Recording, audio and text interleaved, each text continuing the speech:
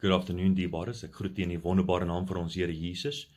I greet you on this Wednesday afternoon, and I think about on a Wednesday that we would be preparing our hearts. I don't know about you, but I always do in the afternoon. I prepare my heart to the fact that I'm going to be going to the church for a Wednesday bidduur, that I'm going to get together with the beloved, met die dierbares, my geliefdes. Ons gaan saam kniel, saam bid, saam die woord hoor en saam die Here prys. And it's just as I think of that time and I get my heart on God and on the word that the Lord's been speaking to me a little while about and led me to two scriptures in the book of Psalms. So ek wil net kortliks, wil nie lank praat nie, kuier om die woord, twee skrifte gedeeltes in die boek van Psalms en ook 'n liedjie. I'd like to speak to you about a song. See, it's that when I preach, I've discovered that sometimes it's one thing to preach something, but it becomes a different story when you begin to have to live what you've preached. Pastor Dani's mentioned it, I've mentioned it. There's many times that we've preached, and then in that week, ek sal getoets word op wat ek gepreek het. And I believe it's the same with us. We can say something, but we will always be tested on what we've said, want die Here soek nie die prys van die lippe, maar van die hart, en die wat hom gaan hom dien in gees en in waarheid, nie in lippetaal nie. And I said, we serve God because He is God, and we don't serve Him because He's good to us. Now, God is good to us, but we don't serve Him for His blessings, and we don't serve Him because things go good. We serve Him because He's God.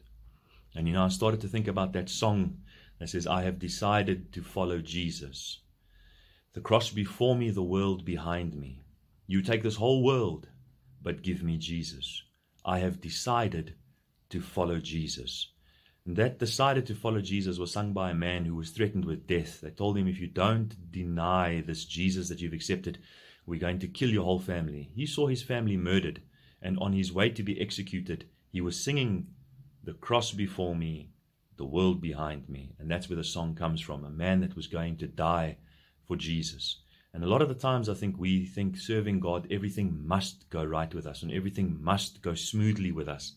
And if there's any Christian, any child of God, any person in the world for that matter, who has never had a problem and nothing's gone wrong in their life and everything has been perfect, ek wil regtig jou hand kom skud, want ek weet nie wie hy is nie. Daar ons kom op 'n plek waar partykeer daar is moeilikheid en partykeer voel dit hard en ons kan nie dinge verstaan nie.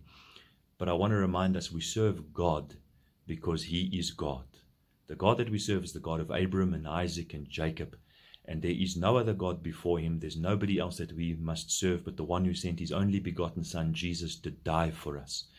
Now, if you think that people in the Bible didn't have difficulties, then I'd like to tell you again, it's people go through difficulties. Even children of God go through difficulties and go through tough times. I'd like to read to you out of the Bible, the book of Psalms chapter 13. Listen to what David says. If you're feeling like you're strange now that you're a child of God, but you have difficulties, listen to what David says in the Psalm.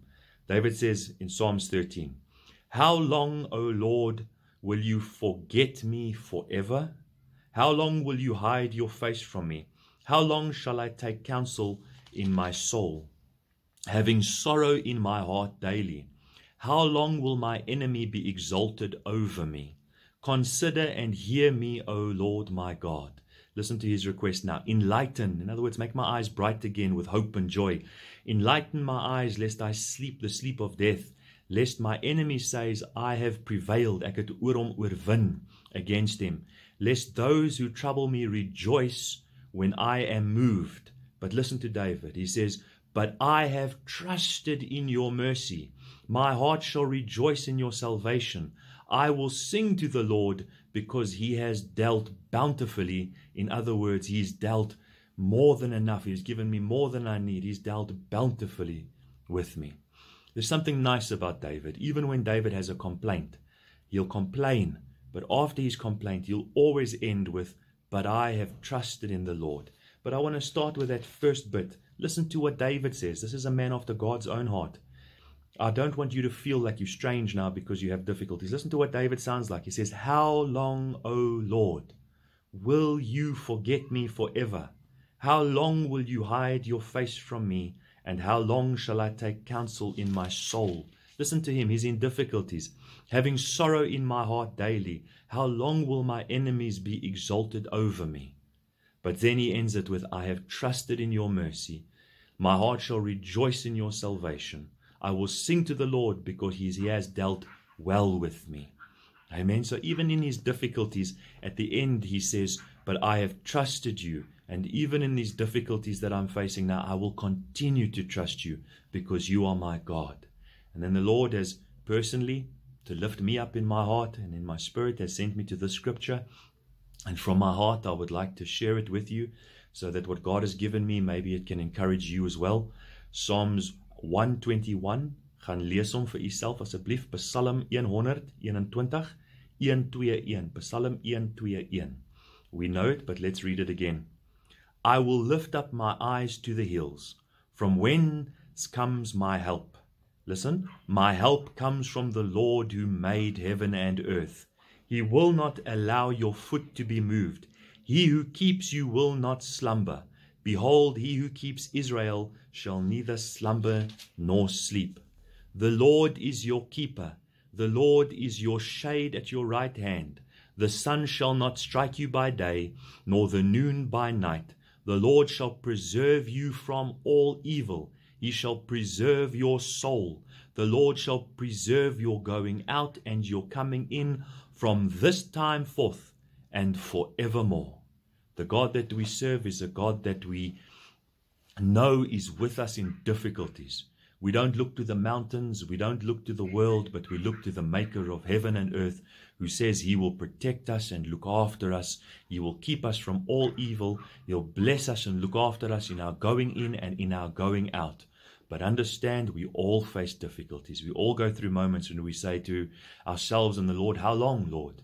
How long will you forget me? How long, Lord, must I go through difficulties? How long must I sickle like this, Lord? But remember how David ends it.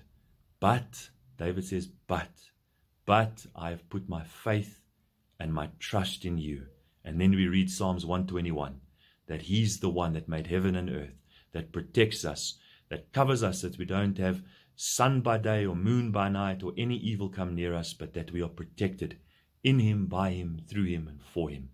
Die Here seën sy woord aan u.